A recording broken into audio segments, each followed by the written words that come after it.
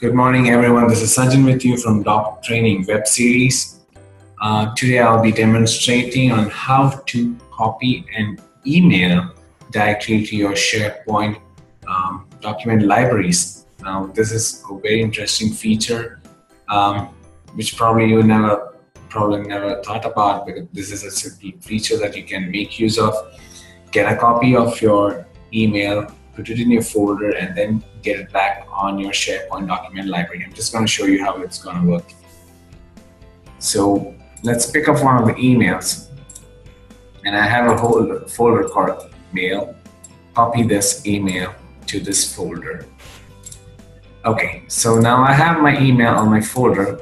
The next thing is that I need to open my document library. Okay, now this is a sales report library that I have created here. And what I'm going to do is I'm going to open back my folder, and I'm going to take my Outlook file, which that has copied from my Outlook. Just going to drag it over here. Okay. And there you go. I have my email that's been copied into my system. So that's that. Perfect. So I have it over here.